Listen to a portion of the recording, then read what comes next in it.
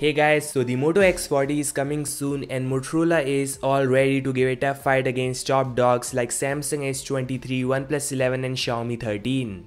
This is the first official teaser of the Moto X40 and yes, it is coming with the first ever Gaussian quad curve display panel.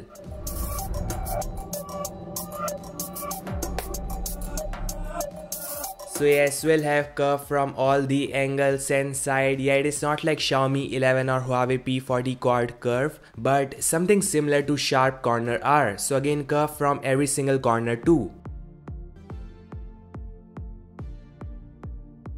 Here is the official AnTuTu score of the Moto X40. It runs on 8 Gen 2 powerful silicon and that initial score is way higher than the Apple A16 initial score. So without any doubt, the 8 Gen 2 is not just powerful but power efficient too. So gaming and multitasking on this flagship is gonna be fun with fast storage and 18 gigs of max out RAM.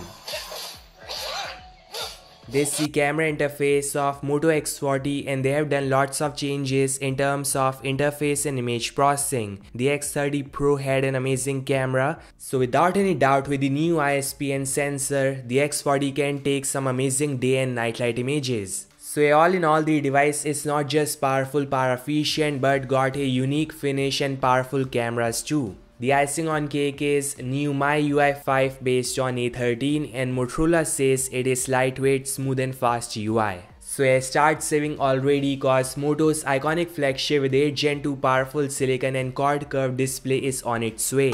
This is the iPhone 4S showpiece from Great Studio and it is like the perfect Christmas gift for an Apple fan like me. You all can grab it at just $99 and yes, for gamers they have got the OG PSP showpiece for just $119. That with free shipping all over and store-wide 15% off on non-discounted products. So yes, make sure to check that out. This is all guys, thanks so much for watching. So which flagship are you waiting for? Samsung, Xiaomi, Moto or OnePlus? Comment down and I'll meet you guys in the next one. Like, subscribe and peace out.